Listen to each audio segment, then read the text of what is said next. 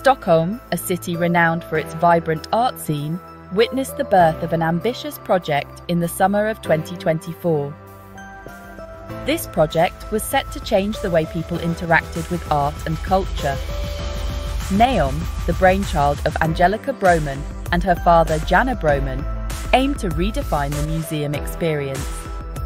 They envisioned a space that was not just a repository of art, but a living, breathing entity that engaged all the senses. This wasn't just about hushed galleries and roped-off masterpieces. It was about creating an environment where art could be experienced in new and exciting ways. Naom promised a fusion of art, entertainment, and commerce, all under one roof. It was a place where the boundaries between different forms of creativity would blur. Imagine stepping into a 3,200 square metre space in the heart of Stockholm. This vast area was designed to be more than just a gallery. It was a playground for the imagination. You're greeted by striking contemporary art, but there's music in the air. The ambient lighting changes with the mood, creating a dynamic atmosphere. A live band is playing, and the aroma of freshly brewed coffee wafts from a nearby cafe. This isn't just a museum, it's a sensory experience. This was the experience Naom wanted to create, a place where art was not just seen but felt, heard, and even tasted. They envisioned a space where you could lose yourself in an exhibition, enjoy a craft cocktail, and browse unique artisan goods. It was a place where every visit could be different, offering new experiences each time. Naom was more than just a museum, it was an experience. It was a place where art and life intersected, creating a vibrant cultural tapestry. It was designed to be a cultural hub, a place where art lovers, social butterflies, and curious minds could come together. It was a melting pot of ideas and creativity. It was a bold vision, a departure from the traditional museum model.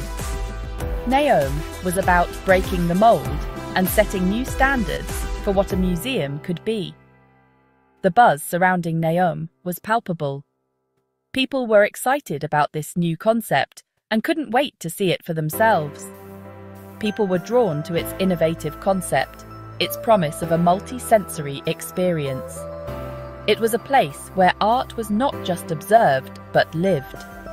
Initial reviews were positive, praising the project's ambition and its potential to revitalize the city's cultural scene. Critics lauded its innovative approach and the way it brought art to life. Naom, it seemed, was on the cusp of something special. It was more than just a museum, it was a new way of experiencing art and culture. The summer of 2024 was a whirlwind for Naom. There was excitement, there was energy, a palpable buzz that seemed to electrify the air. The art community was abuzz with anticipation, and Naom was at the heart of it all. And then there was silence, a deafening, unexpected silence that left everyone in shock. Just months after its grand opening, news broke that sent shockwaves through Stockholm's art community. Naom had filed for bankruptcy. The announcement was sudden, catching everyone off guard. The closure was sudden, unexpected, and brutal. It felt like a rug had been pulled from under the feet of the art world. One day, Naom was a hive of activity, a beacon of innovation.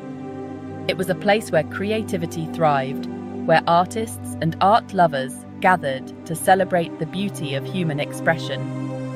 The next, it was a ghost of its former self, its doors shuttered, its future uncertain. The vibrant energy that once filled its halls was replaced by an eerie stillness. The speed at which the project unravelled left many reeling, struggling to comprehend how such a promising venture could collapse so quickly. It was as if the very foundation of their dreams had crumbled. The news spread like wildfire. leaving behind a trail of questions and confusion.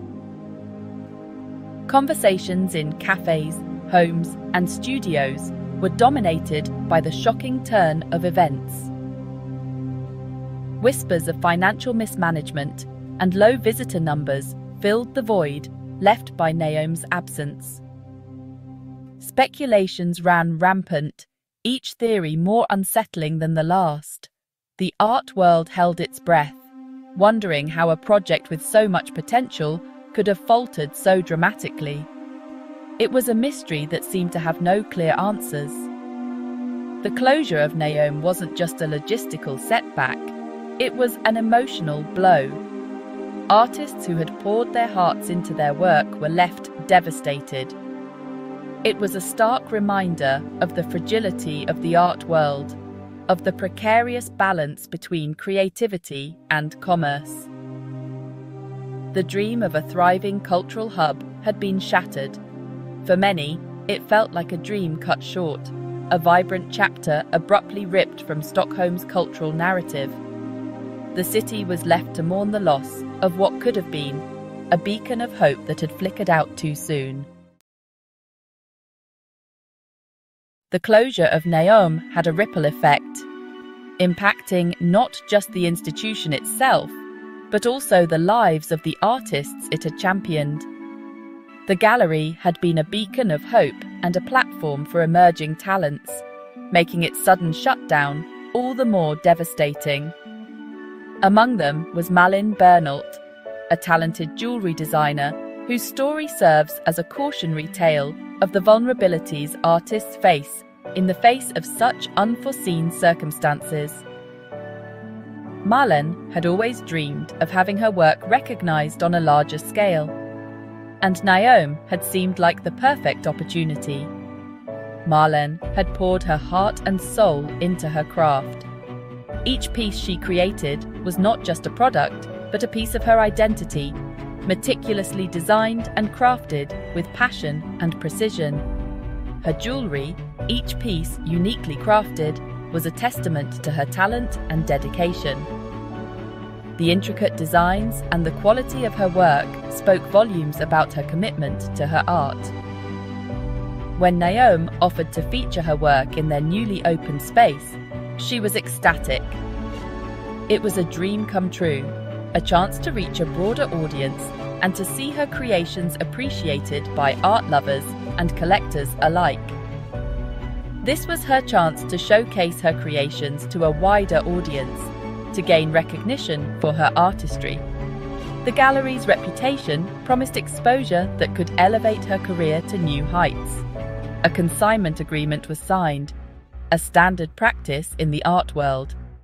This agreement meant that while the gallery would display and sell her work, Malin would retain ownership until a sale was made. Malin's jewellery was displayed in Naom's retail space, available for purchase by the public.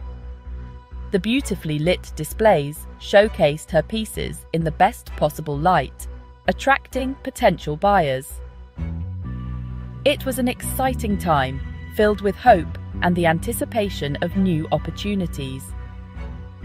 Malin felt a sense of accomplishment and pride as she saw her work being admired by visitors.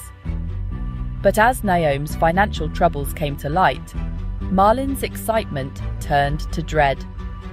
The gallery's financial instability cast a dark shadow over her bright future. The news of Naom's bankruptcy hit Malin hard. It was a blow not just to her finances, but to her dreams and aspirations.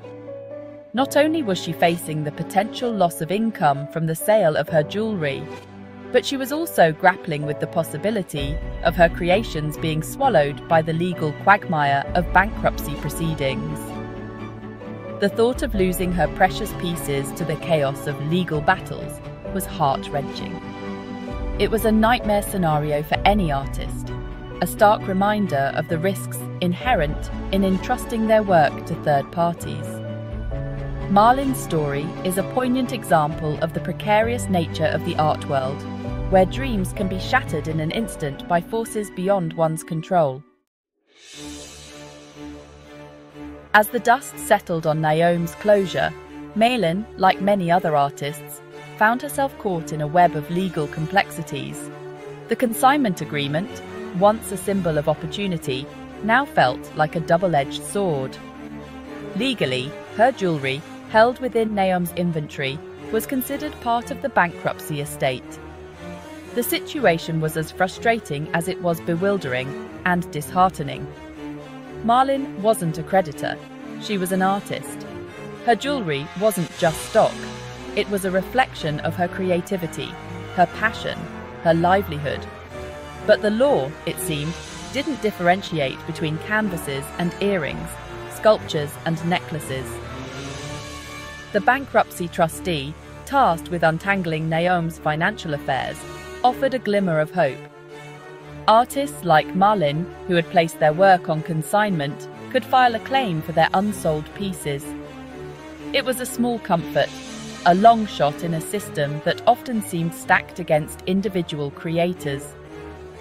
Navigating the legal labyrinth was a daunting prospect for Malin. The process was lengthy, complex, and emotionally draining for her. She found herself caught between lawyers, creditors, and the weight of a system that often felt indifferent to the plight of individual artists caught in the crossfire.